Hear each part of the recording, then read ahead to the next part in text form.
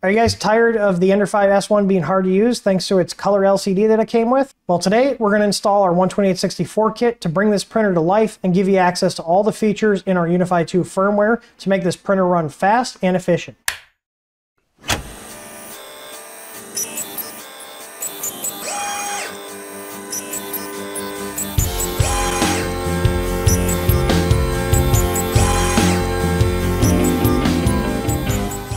So like many printers that Creality puts out, they put these nice looking color LCDs on the printers, but the problem is they're very limited. If you guys are familiar with us, you already know that we're a big fan of changing these out to the 12864 screens because it gives you access to all of your firmware settings and doesn't have any limitations like the color LCD. In this video guide, we're going to go over assembling the LCD, putting it on the printer from start to finish.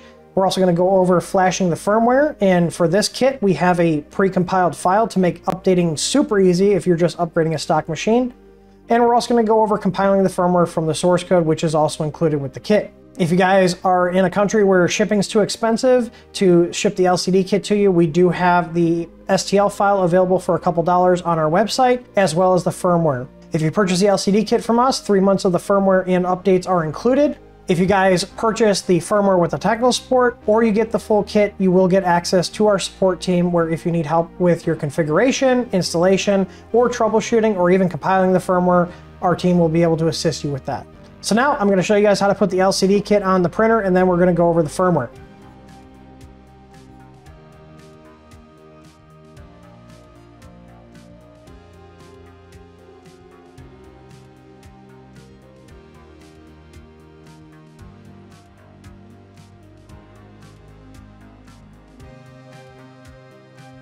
Now, if you notice here on my printer, I already have our 3v3 fix module on here because this board has a 3.3 volt rail issue. I will need to move this wire over to this header once I take this stock LCD out. So I'm going to take this out and then move that over before we proceed with the rest of the LCD installation.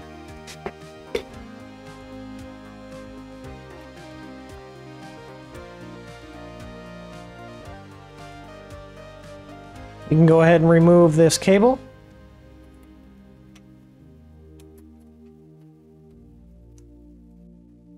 Now we're going to go ahead and assemble the new LCD housing. Inside the box you'll have 2 cables and a knob. We are not going to use the cables that come with the screen. Instead, we're going to use the longer cable that's included with the kit. Take the screen out of the bag, place it into the mount, and then we're going to install the 4 screws in the corners here. 1, 2, 3, 4, using included coarse thread screws.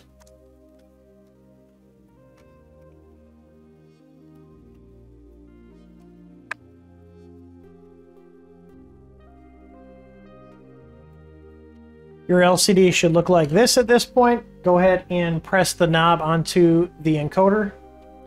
You should be able to feel it click when you press it. Now on the top side of the printer, we need to pop this extrusion cover out. If you want to put this back in, you can cut this so it fills the sides of the screen housing. I'm going to put the bolts into the holes here.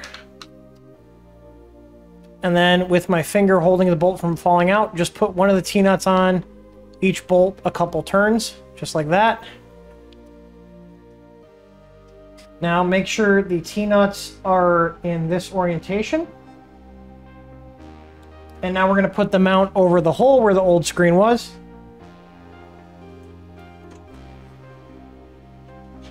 Now if you notice, we can slide this back and forth, so make sure it's centered. And then tighten these 2 screws down on either side. When you turn these, go fast so the nut rotates in the extrusion.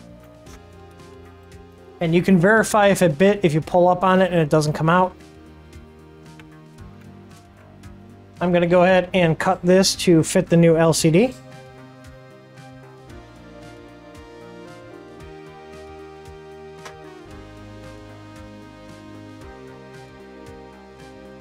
There we go, the extrusion covers are back in place. Now we need to flip this back up because we have to connect the LCD to the control board. Now we're going to take the cable and connect it to the EXP3 header. I'm going to orient it so the keyed portion is facing down away from the cable, just like this, so it's easier to install. And then this end plugs into the 10-pin header on the control board. Now, if you have some zip ties, you can go ahead and secure this to the original cable mounting position. And now we can go ahead and put the bottom cover back on. The last thing we need to do is update the firmware, and then we're done with the kit. When putting the cover back on, make sure to reconnect the fan to the fan port.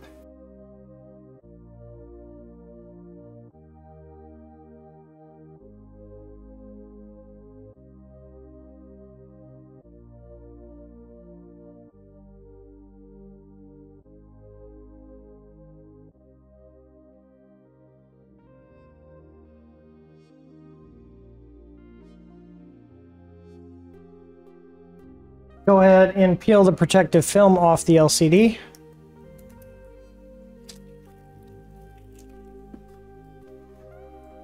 And now we're going to update the firmware. Now we do provide a pre-compiled bin file if your printer is stock and all you have is the LCD.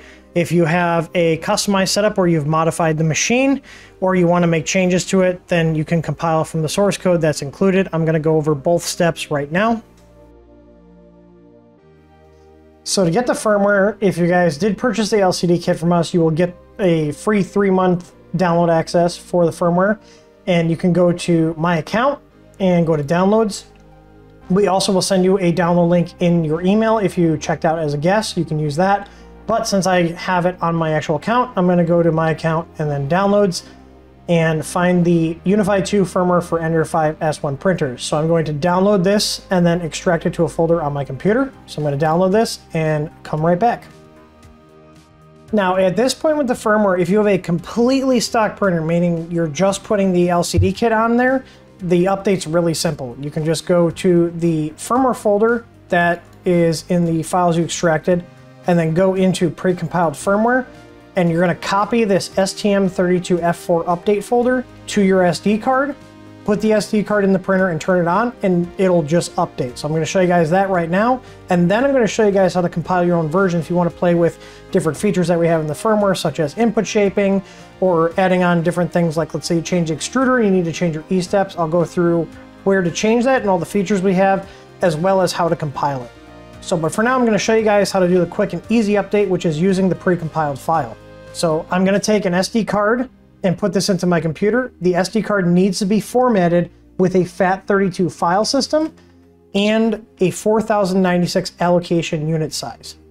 So as you can see here, I put the SD card into my computer. I'm going to right click here and hit format. So I'm going to hit start and then OK, and it's going to format the card. Once the format's complete, hit OK, close it out, and then I'm going to copy this folder, go to the SD card and paste the folder onto my SD card. Now, if we look in the SD card here, you'll see we have a bin file and that's our firmware. So let's go ahead and take the card out of the computer. I'm going to switch over to the printer. We're going to put the card into the printer. Turn the power on. And now the printer is going to flash the firmware. Now, the first time you do this, it's going to take a second, but then you'll see the logo pop up on the screen here.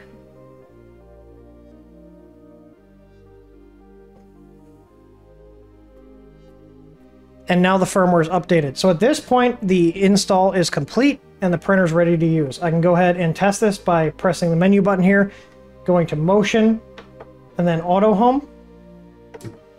And you'll see the printer go through the Auto Home sequence. So I'm going to move this up so you guys can see.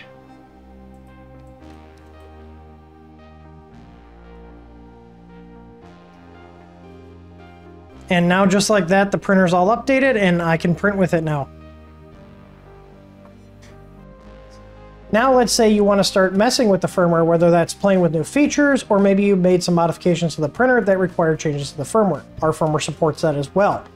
So we're going to go into Visual Studio Code, and if you need to set this up, you can go to vscode.th3dstudio.com, and we have a full guide that's a video guide as well as a text guide as well. So I have Visual Studio Code. I'm going to hit open. I'm going to go to the path where I extracted the firmware. So I'm going to go and select the firmware folder. Do not click any of these, just immediately click select folder. Once the firmware opens, you're going to want to click the little arrow next to the Marlin folder here, and then double click the configuration.h file. Now, if you wanted to compile firmware for your completely stock Ender 5 S1, all you have to do is uncomment this line by removing these 2 forward slashes. Now, in Visual Studio Code, when you enable something, you'll notice as you get rid of the comment line here, it'll light up. Now, let's say you're adding our EasyABL on, which we'll be adding support for in the near future. You could then do that by just uncommenting this line, and it will tell it you have an EasyABL. We also have support for our Easy NeoPixels, so if you wanted to wire up our RGB lighting kit to this board, you could. It does have extra I/O pins to do that. We also have options here where you can just disable the stock filament sensor if for some reason you're having issues with it. We have different settings here for the probing speeds and the edges and the points. So if you want to have a bigger grid, you can change that. If you notice here, these EasyABL advanced settings also apply to other probes, including the stock probe on this printer. So let's say I wanted a 5x5 grid instead of a 3x3. I would just change the EasyABL points from 3 to 5, and that will give me a 5x5 grid. In my experience on a printer with this bed size, the 3x3 works fine, so I'm going to leave it like that. Now, if you are running our EasyABL Pro or higher sensor, so the EasyABL Pro or the NG, you can also run super fast probing, which will make the probe take readings quicker. I wouldn't recommend this with the stock CR Touch. If you scroll down here, we have a ton of other options. We have options to set your different extruder E-step values. We also have a way to reverse the extruder motor in case you change it to a different extruder that needs reversing. We have thermistor settings and other different options. So I'd highly recommend just kind of taking a scroll through here because there's a lot of cool features to make the firmware do exactly what you want as you're modifying the printer.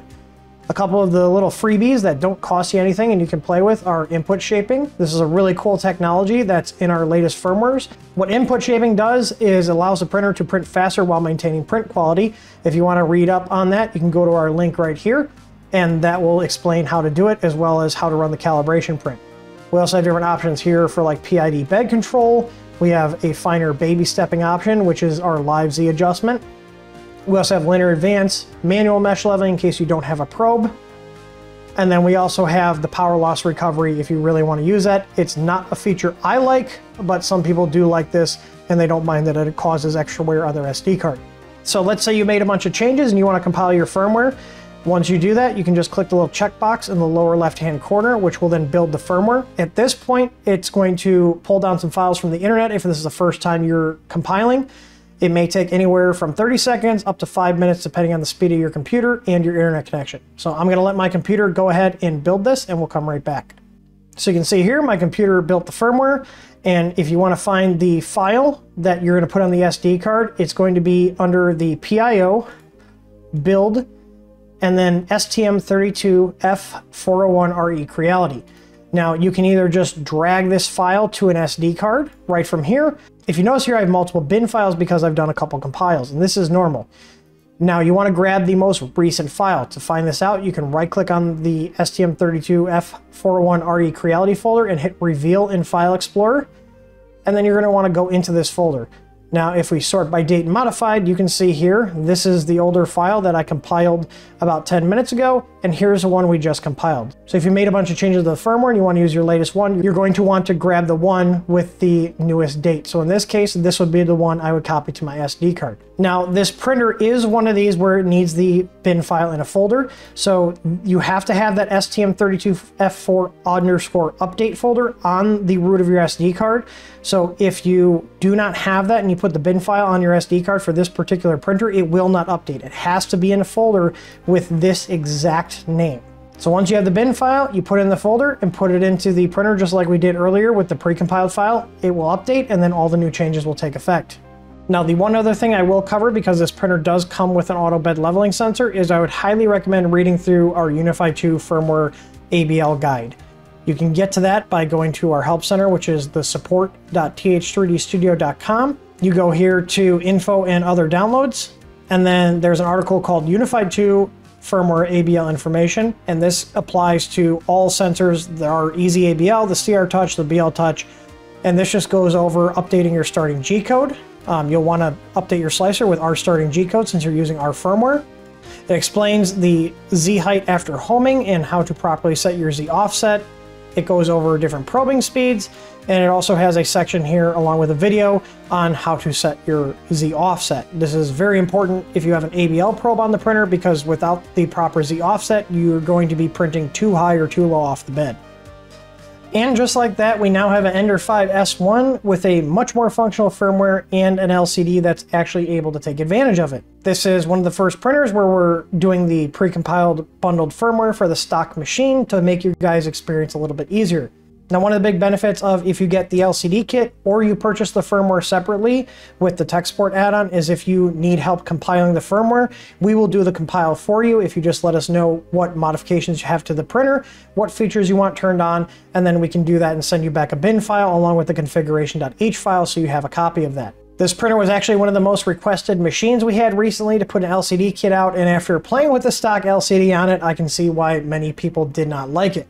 It's really kind of a shame because this printer actually is built really well, and I think Creality did a really good job. But again, like many of their other printers, the firmware is where they just fell short because they just don't have the expertise to properly set up the firmware and make it more user-friendly. If you guys wanted to pick up the LCD kit in this video, you can go ahead and click the link in the video description. We have those ready to go. All the parts that are printed are our own design, and they're printed in ABS by us here right in the US.